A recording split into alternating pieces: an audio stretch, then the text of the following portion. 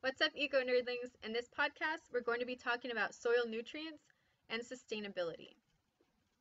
So we have two different classifications of soil nutrients. We have macronutrients, macro means large, and micronutrients, micro means itty bitty. So macronutrients are larger in atomic structure and include nitrogen, phosphorus, and potassium. Micronutrients that are classified in that way for soil include selenium, zinc, as well as iron. So we also have different types of fertilizers and labels. We have organic fertilizers and inorganic fertilizers. Organic fertilizers include fertilizers that are composed of animal manure, crop residues, bone meal, as well as compost. Inorganic fertilizers are man-made from different chemical compounds that they've basically combined together. So the benefits of inorganic fertilizers include that they can control the exact compositions. They know exactly what's going into them, so they can basically mix these fertilizers exactly the way they want them for specific crops. They're soluble and thus they're immediately available to the plant. However, there's always costs or downfalls to these. Some of the costs are that they quickly leach away, and this continues to pollute waters to this day. And it doesn't help the water holding capacity of the soil like organic fertilizers do. So in recent years, you might have heard a lot about hydroponics. So what is it? You may have gone to a store and bought a tomato or some other type of fruit or vegetable and looked at it and it says hydroponically grown in Texas or hydroponically grown in Montana. What is hydroponically grown and what does it mean? Well, hydroponics are growing plants in fertilized water. It's a method of suspending plants in water and solutions that are involved with it. So one of the crops that are grown hydroponically are cranberries. So what are the costs of hydroponics? Well, as you can imagine, it's very labor intensive and expensive because it has to be constantly monitored.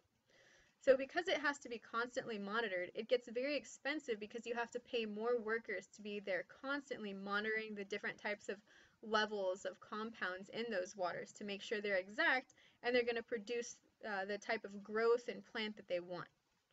So what are the benefits? Well, you can control the environment and grow plants where there is no soil.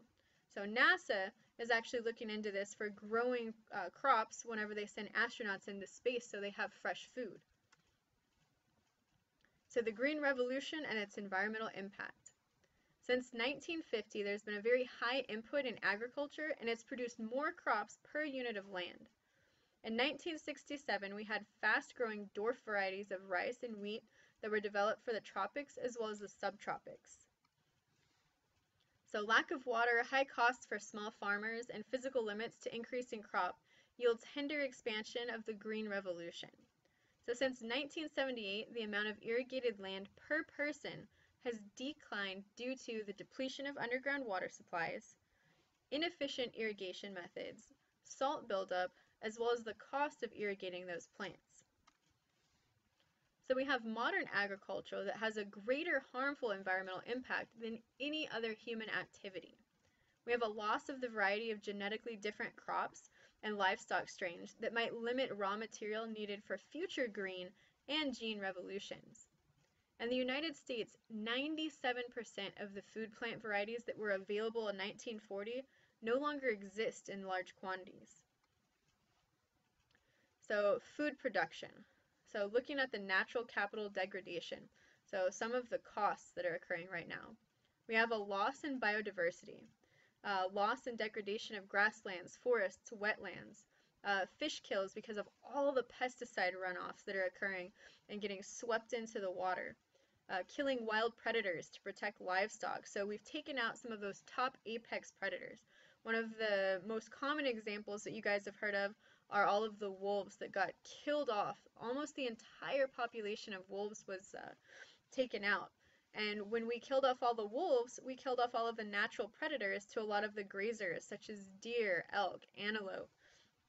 And when we took those natural predators out, all of those animals were allowed to continue grazing, and a lot of them overgrazed. So taking out those apex predators can cause a lot of damage to the environment that we didn't think about when we were doing that. Currently, we're removing the apex predator from the ocean. We are killing hundreds of millions of sharks every single year to make shark fin soup. We also have a loss of genetic diversity of wild crop strains, and we've replaced them with monoculture strains. As far as soil goes, we have lots of soil erosion, loss of fertility, salinization, waterlogging, desertification. Water, we're basically wasting a lot of water. We're depleting our aquifers. We have a lot of runoff that's occurring.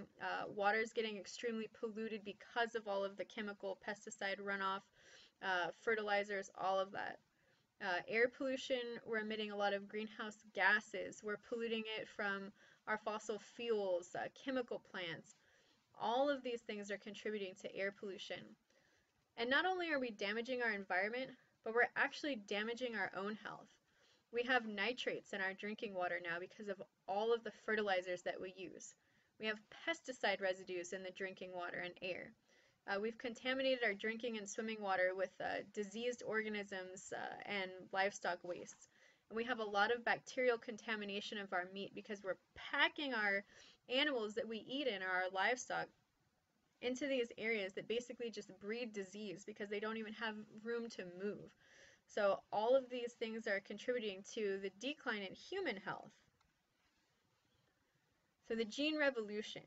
To increase crop yields, we can actually mix the genes of similar types of organisms, and we can also mix the genes of very different organisms. Artificial selection has been used for centuries to develop genetically improved varieties of crops, or selective breeding. But something we're doing now is genetic engineering, which develops improved strains at an exponential pace compared to artificial selection. So this is a controversy that's arisen very recently over genetically modified food, or genetically modified organisms. So mixing of genes. This is called genetic engineering, and it involves splicing a gene from one species and transplanting the DNA into another. So something that you might have heard of is called the P-glow gene. So we've managed to take the glowing gene out of a jellyfish, splice it into a bacteria, and then somehow we make that bacteria glow because we have genetically modified it. Well, that's what we're doing with our food. So there are advantages as well as disadvantages to genetically modified crops and foods. So some of the advantages are going to be we need less fertilizer, less water. They're more resistant to insects, disease, frost, and drought because we will engineer them that way. They will grow faster. They can grow in unfavorable conditions such as very high salinity, different temperature fluctuations. We can breed them to spoil at a slower rate. We can breed them to be pesticide resistant, so we don't need to use as many pesticides. They could tolerate higher levels of herbicides, and they'll produce higher yields. Some of the disadvantages include irreversible and unpredictable genetic and ecological effects. Basically what this means is we have no idea what's going to happen with all of this genetic splicing and mixing that we're doing. We could release harmful toxins in the food from possible plant cell mutations, new allergens in food. So think about someone with a very severe peanut allergy, for example. If we took a gene from a peanut and we put it into a tomato or a watermelon, if that person who is severely allergic to that peanut ate that watermelon or that genetically altered tomato, are they going to be allergic to the tomato or the watermelon now and potentially die from it? We don't know. These are all concerns that are coming up with the GMOs. We have an increased development of pesticide-resistant insects and plant diseases. It can create herbicide-resistant weeds, and it can harm beneficial insects such as our bees. And it can also lower genetic diversity. So another thing that we're constantly producing is our livestock. About half of the world's meat is produced by livestock grazing on grass in a natural way. The other half is produced under factory-like conditions called feedlots. Basically, we are just raising meat. These are densely packed livestock that are fed grain or fish meal, not something they would eat in the wild or eat in nature. So they're basically being fed a diet that they're not normally going to eat. So eating more chicken and farm-raised fish instead of beef or pork can help to reduce harmful environmental impacts of meat production. So what are advantages and disadvantages of animal feedlots? Well, they increase meat production. We're going to have a lot of higher profits, so it's going to be more profitable to the people producing the meat. Uh, it's going to include less land use. It's going to reduce overgrazing. It'll reduce soil erosion, and it'll help to protect biodiversity. Some of the disadvantages are that you need a large input of grain, fish meal, water, and fossil fuels. Concentrate animal wastes that can pollute water, and you're going to have to use a lot of antibiotics, and that's going to increase genetic resistance to microbes in humans. So how does that occur? Well, since we basically pack all of these animals into a really, really small place, disease just spreads like wildfire. One animal has an infection, it defecates on the floor, all of the other animals are stepping in it, eating off the floor, so they all have the infection. So one of the common practices is that they just constantly feed those animals antibiotics. That's why you're starting to see more and more in stores, they actually advertise antibiotic-free meat, hormone-free meat, so you know what's safer to eat. All of these antibiotics that are being used, if we're constantly consuming all of these meats that have been treated with antibiotics, we can actually get a bioaccumulation of the antibiotics in our own bodies. And we're starting to see a lot more antibiotic resistance in humans, and this is probably one of the causes. It's still up for debate. So just how many people can the world support? It all depends on food production and the population of people, basically what they're eating. So the number of people that the world supports, like I said, depends on the per capita consumption of grain and meat and how many children those couples have as well. So research has shown that those living very low on the food chain or very high on that food chain don't live as long as those that fall somewhere in between. So looking at this, it shows the kilograms of grain needed per kilogram of body weight for each of the organisms that we eat. So beef cattle is obviously going to include the most. So we're going to be wasting more energy if we eat beef cattle than if we eat lower on the food chain. If we're eating chicken or if we actually eat a vegetarian diet, it's going to decrease the amount of energy. So after spectacular increases, the world's total and per capita marine and freshwater fish and shellfish catches have actually leveled off. So looking at these graphs right here, in 1950 we had about 20 million metric tons of wild catch of fish, and it drastically increased up to about 2000.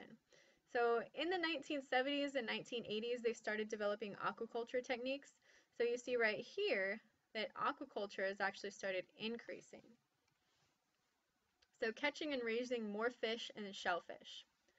Government subsidies given to fishing industry are a major cause of overfishing of our oceans. So we have global fishing industry that spends about $25 billion per year, more than its catch is actually worth. So without subsidies, many of the fishing fleets would actually go out of business. And subsidies allow excess fishing, with some keeping their jobs longer and making less money.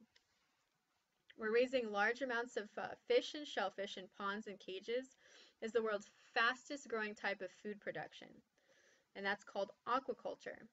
Fish farming involves cultivating fish in a controlled environment and then harvesting them in captivity. Fish ranching involves holding the anadromous species that live part of their lives in freshwater and part in salt water. These fish are held for the first few years and then they're released. They're harvested when they actually return to spawn. So what are advantages and disadvantages of aquaculture? Well, it includes a very high efficiency of production. We're going to have a very high yield in a small volume of water. It's going to help us reduce overharvesting of conventional fisheries. It's going to include a low fuel use, high profits, and the profits are not tied to the price of oil. Some of the disadvantages include that we need a large input of land, feed, and water. We're going to need a large waste output, and it's going to destroy a lot of our mangrove forests as well as estuaries. We're going to use a lot of grain to feed some of the species, which again is not the natural diet of the fish. You're going to have dense populations that are going to be vulnerable to diseases, just like those feeding lots for terrestrial animals that we eat. And then the tanks are going to be too contaminated to use after about 5 years. So what are more sustainable approaches to aquaculture? Well, first of all, we can use less fish meal to actually help to reduce the depletion of other fish. It's going to improve the management of aquaculture wastes. We could reduce the escape of aquaculture species into the wild. We could restrict the location of fish farms to reduce loss of mangrove forests and estuaries. We could farm some aquaculture species in deeply submerged cages. That way it will protect them from wave action predators, and it will also allow their wastes to dilute out into the ocean naturally. And we also could start certifying sustainable forms of aquaculture. So moving towards global food security. One of the things that's popped up recently are urban farms or urban gardens. So people in these urban areas could actually save money by growing more of their own food. Urban gardens provide about 15% of the world's food population, and up to 90% of the world's food is actually wasted. So what are some solutions towards more sustainable food production? We can increase our food security by slowing the population growth, sharply reducing poverty, slowing environmental degradation of the world's soils and croplands. All of these need a lot of work, and it's going to take a lot of political involvement and a lot of people working together to create a world like this where we're not having a huge population growth, where we're actually slowing our environmental degradation, we're reducing poverty. That's not something that's going to happen overnight, but that is something that we need to start working towards to conserve all of our resources. Well, I hope you learned a lot. This is the Queen Nerdling signing off for today. Stay nerdy till next time.